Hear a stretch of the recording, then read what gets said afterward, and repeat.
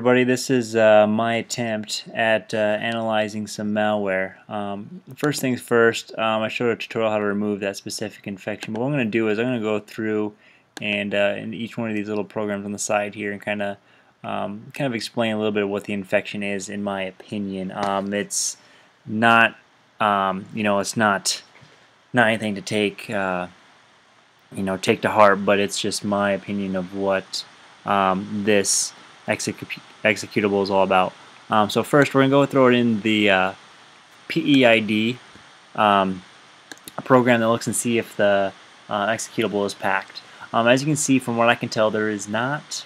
This program is not. This is not packed, which is good. Which allows us to look at the DLLs and stuff that this function is, or this executable is calling. So the next step is we're going to go ahead and throw it into PEview here. And we can just kind of look through the headers and kind of look and see what this executable is about. When we get into the file header, we can see that the time date stamp, as far as we can tell, February 18th of 2013 is when this file was created, or when this file was compiled. But yeah, so February 18th of 2013. If we look a little further in here, we can see the data text, RData 3, RData 2, resource, and other section headers. What I found interesting was under the text, under the hints, actually take that back. It's under the data, section.data.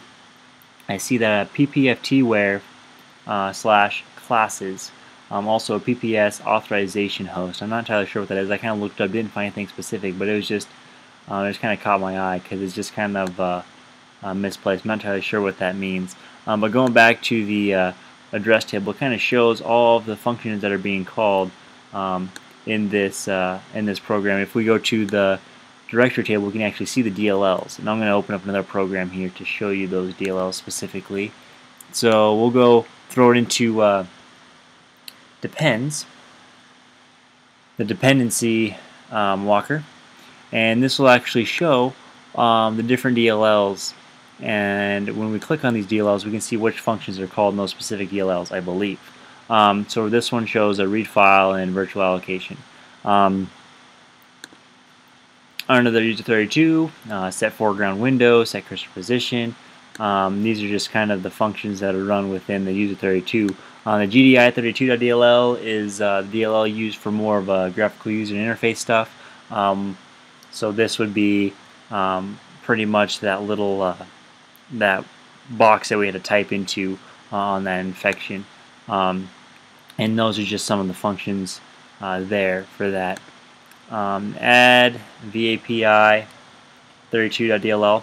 You can see that we've got some registry settings that are set here, and I believe with this registry create key, those are the keys that were created or overwritten in the registry that allowed it to call the executable on startup. When we went to HK local machines software, software Microsoft Windows conversion run, under that run command we had it calling that executable, as well as going into the HK local machine software Microsoft Windows NT when logon and changing the shell to load that same exact program.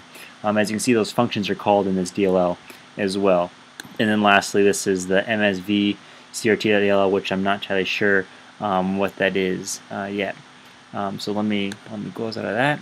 And then if there's another program we can look at is ResourceHacker, and if we just break it down, we actually see that this file must have been originally Microsoft file, migrate.exe, file version 9. From looking at this, it looks authentic. It looks like it's all Microsoft Windows made it, but obviously what we found is that it's not at all. It's a malicious program, so it's easy to see how file names can be, or files can be turned malicious by an attacker. If we take this and we compare it to, here, let me just show you. I'm going to go ahead and click the properties of this file.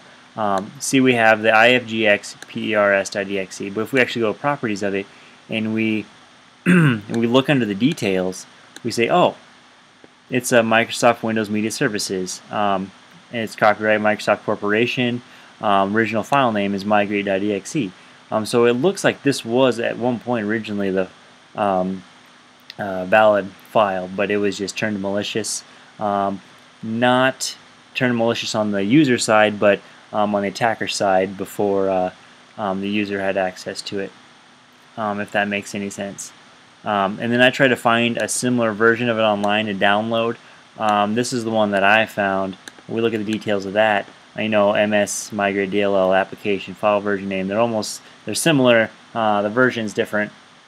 And more. You can take a look at the file size. The file size of the malicious file is only 47 kilobytes, whereas the file size on other migrate is much larger than that. I'm not sure. Maybe the malicious migrate.exe is actually packed, but I'm not entirely sure.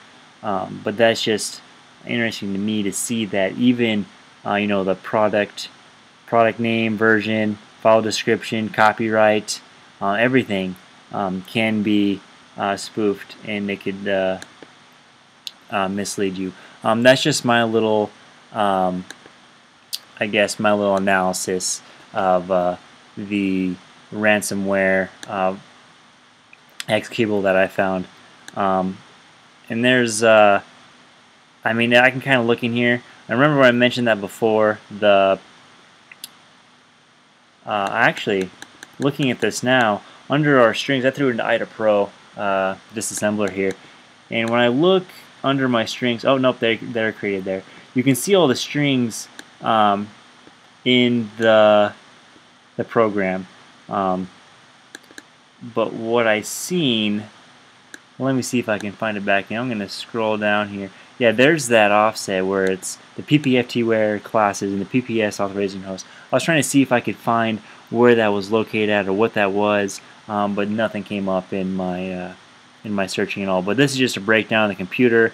I wish to kind of look at it a little bit further. It's a little bit complex for me right now, but if we look at our strings here, we can see the DLL that's being called, setting the cursor position, capture, least capture, register Windows message. All of these things are just part of this malicious program that can be, looked into even further. But I just this is just a brief, very short look at what this malicious software kind of came from when it was created. But like I said, that's my take on it. I'm not entirely sure. I mean, I could be way off, but that's just from kind of what I've been finding. But that's it. I hope you enjoyed this little session. All right, thanks.